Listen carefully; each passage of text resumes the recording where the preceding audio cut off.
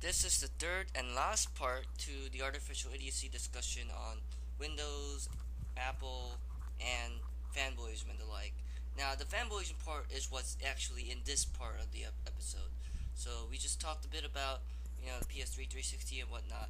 So, here's what atobe-sama and Kwanstein, had to say about it. They're expensive. I guess it is. It is sometimes cool when you buy it. It's like the PS3. It's like Like freaking they expensive, give you but an I iPod like with it. Yeah, well, there's a lot to this where, there's a lot that you get only with a PS3. The same Same you'd thing with find the with any console. Mac. Nah, I don't find it so much. Yeah, I know. It's all, there's always, it should be, right, it's the same, fanboy wars, whatever, that we have here. So yes, you can have There's unreasonable reasons yeah, to prefer something. everything has its cons and pros or whatever. It's just that I tend to prefer the pros of this product more than the pros of that product sometimes. You know. So it Hmm. depends on the people. I mean, some people, they like the pros of the 360 much better. People Some people, focus on the differences when like everything's largely the same. well, that's true. People have an Xbox and they play Halo on it, but everything else they play is a multi-platform title. So Same could in be the said for like, extreme, we're saying they just bought it for Halo. yeah. You don't have.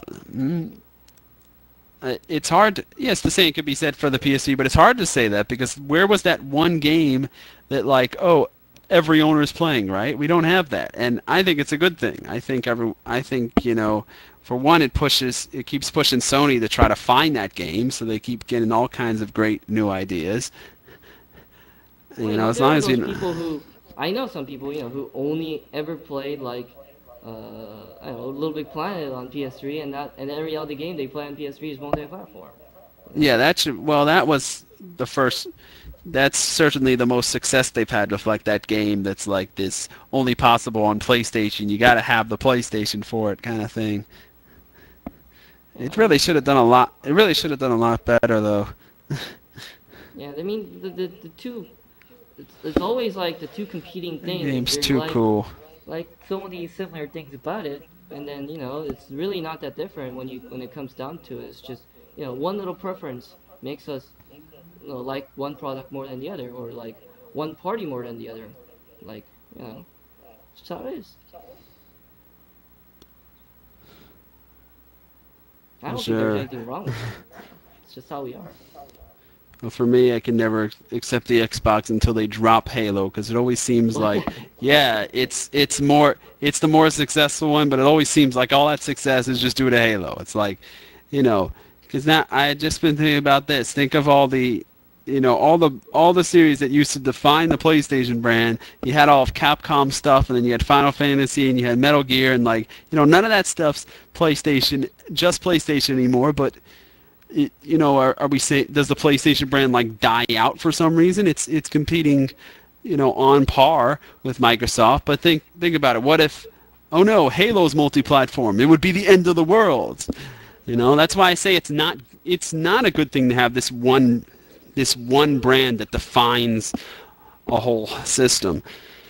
But I mean, Why have that? Why have to deal it's with not that? really true for the 360 anymore. I mean, I'm sort of oddly enough, I'm defending the 360. Yeah, hopefully not, but I mean, I do want to see more games there. I'm always Well, I just mean, but following the games. there's still, like Gears is a big brand for the system. It sold more than any 360 game out there. I mean PS3 game out there. So Mm. but Yeah, numbers. I mean, yeah, right. With numbers, it's I know, because it doesn't matter. They can have the mainstream titles and sell a lot, and that's good for everyone, really. We can't complain about it. so I mean, people who are, more into those types of 360 games, it's great. And for Yeah.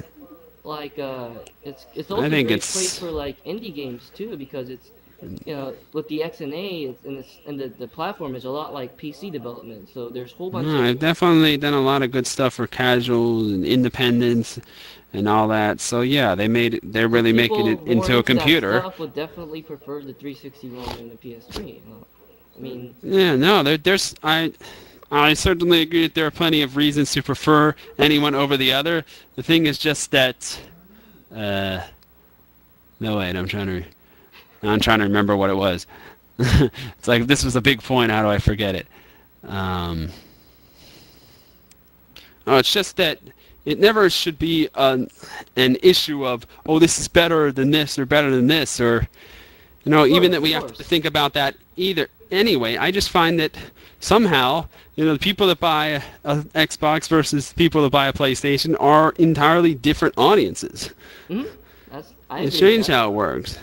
Yeah, I and like people I who buy like pretty much Apple and people everything. who buy Windows are completely different audiences too. Yeah, besides like Gran Turismo, I like all of Sony's brands, it feels like, but then I look at the stuff Microsoft has and I don't really, not really a big fan of any of it. That It's just happens. strange to think there's such a polarizing effect with it. Yeah, that's. Oh, I mean that's a given. Mm, yeah, maybe. I don't think it seems that obvious. 'Cause, people are saying, oh, there's this, the arguments are, there's this one must-play game on this side, or it's on this side, but, the games appeal to different audiences. Yeah, yeah, definitely. There's no one must-play game for everyone because no one likes the same game, or no one has the Yeah. same opinion or preferences. Whatever, it won't stop everyone from wanting the game that sells the most. It's true. I don't know. It is a weird thing though. Like when you really, really like something, you want everyone else to like it too. So then you get all in this whole Hmm. fanboy mode where like this game is the best, better than your game or whatever. It happens, to the best of us. And so that's how our talk went about Apple, Windows, and the last bit about the fanboyism thing, kind of thing. It wasn't really much, but it was really interesting argument that we had, and I hope to make more of these as we go. So if you like these and would like to keep more, keep on checking out for other artificial idiocy videos. Thanks.